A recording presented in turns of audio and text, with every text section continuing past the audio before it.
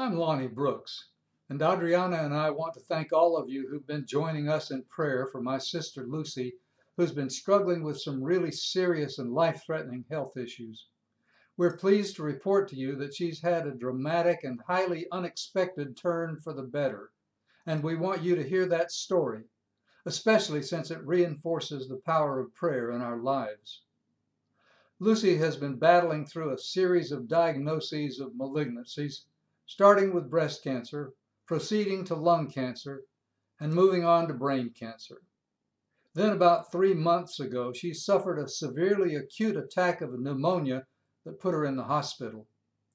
At that time, her doctors told her and her son that she had two choices that both were equally grim and likely fatal.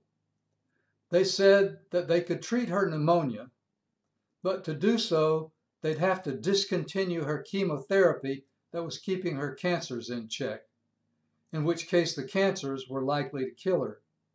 Or they could continue her chemotherapy, in which case she'd likely die from the untreated pneumonia. Lucy chose to be treated for the pneumonia, and to the great surprise of her caregivers, after 2 weeks of such treatment, she was able to walk out of the hospital and return home.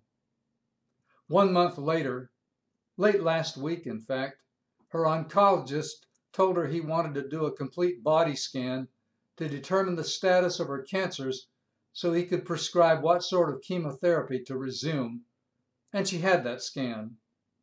On Tuesday of this week, he called and said, "There is no more cancer, so there is no need for you to resume chemotherapy."